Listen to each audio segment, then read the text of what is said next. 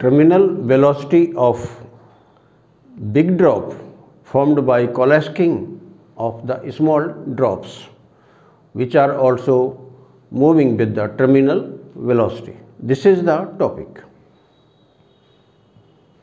So let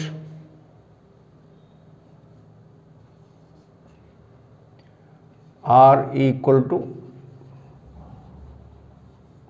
radius of each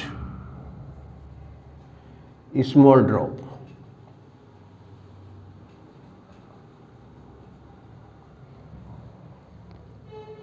and N equal to number of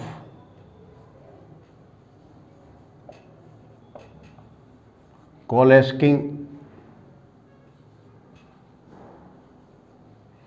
small drops.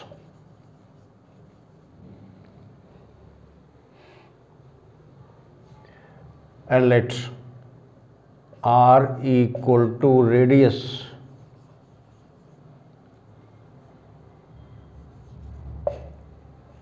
of big drop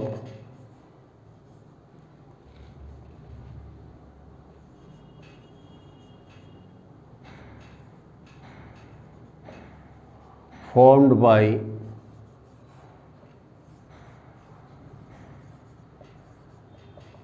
coalescing of n small drops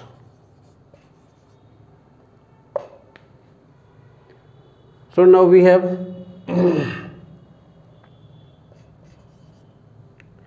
the terminal velocity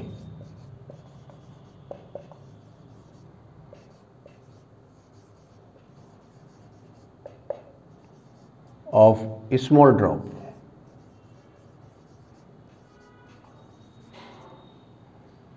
Now this Vt is equal to 2 by 9 r square rho minus sigma into g upon eta, where these terms have the usual meaning. Rho the density of the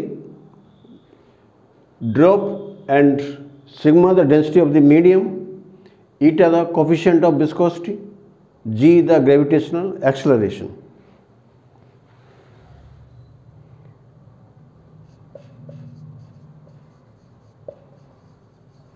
Terminal velocity of big drop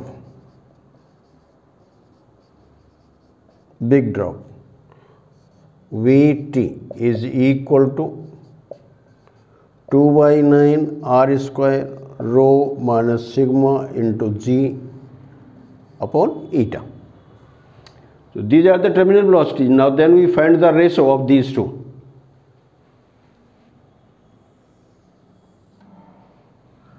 So this Vt upon Vt equal to, if we find the ratio, then you can see that this is now r square upon r square, r square upon r square, or we can say that this Vt upon Vt is equal to r upon r whole square.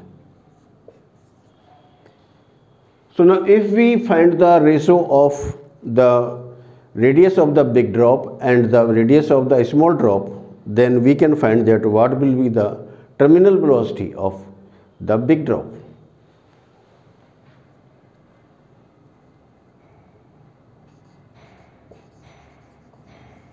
Volume of big drop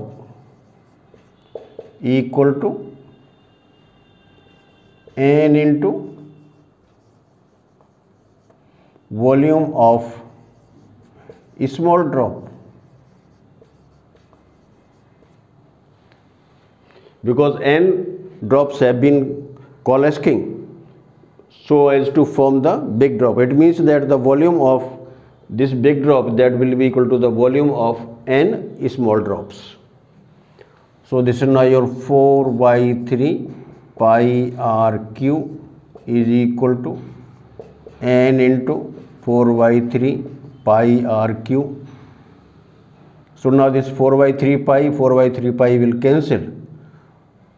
So now we will have this r equal to n raised to power 1 by 3 into small r. This is the relation between the radius of the big drop and the small drop. And now we put this value in this equation 1. So this r upon r equal to n raised to power 1 by 3. So now using the equation 1,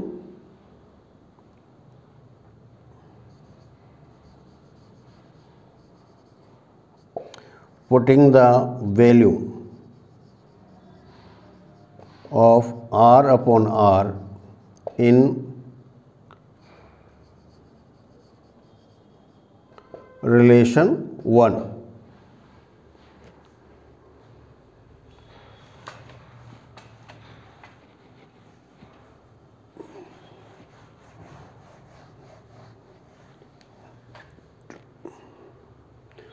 Now we have this Vt upon Vt is equal to, now this is equal to n raised to power 1 by 3 raised to power 2. So this Vt is equal to Vt into n raised to the power 2 by 3.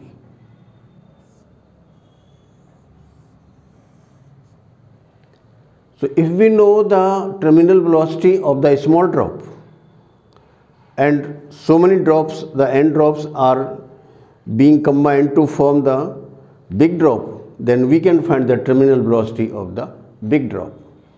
So now we can see from here, now this is now raised to power 2 by 3. So definitely this n must be the multiple of 3. So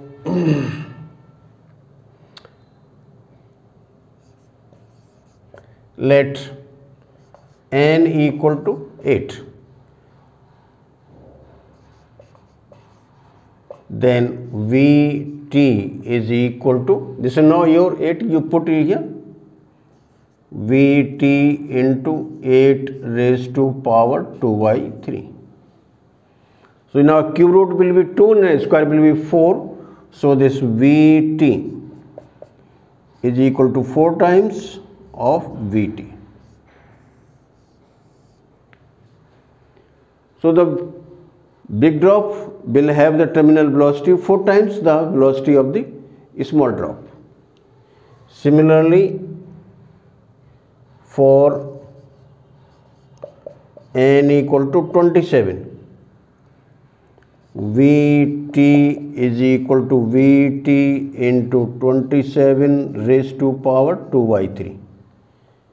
Then this is now 3 square of 3 is now 9. So this Vt is equal to 9 into Vt. So 27 small drops, each of the terminal velocity Vt coalesce to form the big drop, then the terminal velocity of the big drop will be 9 times the velocity of the small drop.